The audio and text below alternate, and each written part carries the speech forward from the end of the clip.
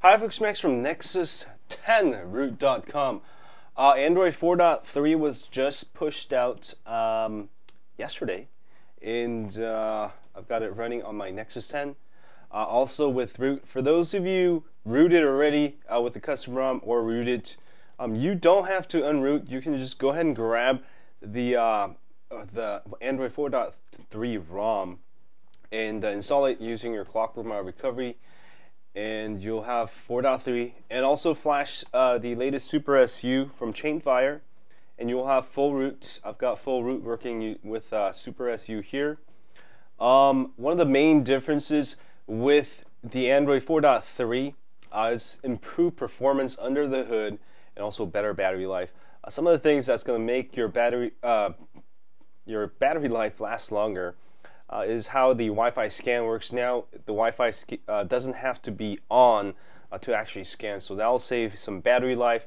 And also now it actually supports OpenGL 3.0, which is basically a better graphics engine. So you know, right now not all the games support it. I don't think any of the games support it, but in the next couple of months, all these games are going to be updated with, you know, better graphics.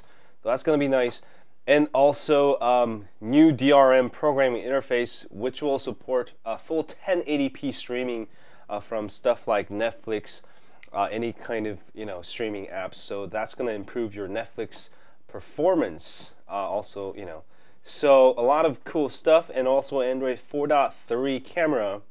Of course, you can already install this on many, you know, many of the devices, but it's, you know, it's there. And you got the new photosphere that does full 360 now. It doesn't miss any spots. These are actually my my kids' games. I just let her use my tablet. She loves it. She loves to use the Nexus 10, Nexus 7. I don't use it anymore.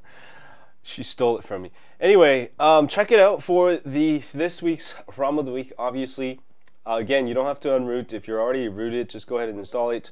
And a lot of you who are on stock been telling me on Twitter or Facebook, they're like, "Oh, when's the Android 4.3 coming?" Well, if you're rooted, you can just grab the ROM, install it, boom, you're ready to go. Now, one of the things with Android 4.3, when you root it, when you run Titanium Backup app, go ahead and go to Preferences if you're going to restore apps, and go to Backup Folder Location. Go to Detect Whole Device, and it will actually give you two different ones. Now you have to make sure you choose the one emulated legacy.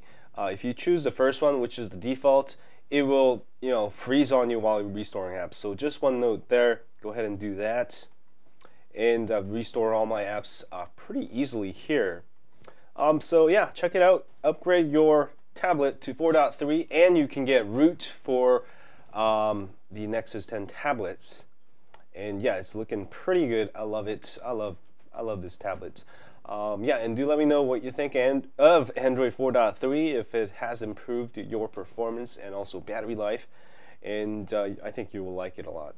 And as always, if you have a Nexus 10, don't forget to sign up for my email list at nexus10root.com. We update you whenever these updates are available. I don't really have time to update it every week, but we do update you whenever these big updates are out. And yeah, that's about it. And don't forget to hit that like button for me here, subscribe button down there, and I will see you guys soon. Stay high on Android.